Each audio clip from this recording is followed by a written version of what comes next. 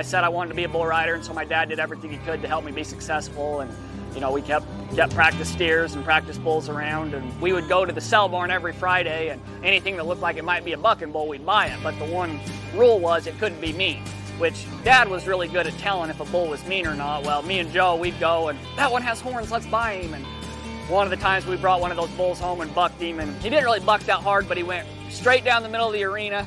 And at my house, you know, you ride for 12 to 15 seconds. There's no 8-second whistle. Like, you better be riding good, or there's not going to be a whistle blown. And that bull goes all the way down to the end of the arena, and I fall off when he turns at the back fence. And said Joe and Dad are clear on the other side of the arena. This bull turns around and just hooks the crud out of me, like hits me under the chin. It was really muddy down there, and you know, I get the biggest lesson there was, for one, get up and run. And number two, me and Joe weren't allowed to buy the bulls at the sell barn anymore because we weren't as good at telling which ones were mean.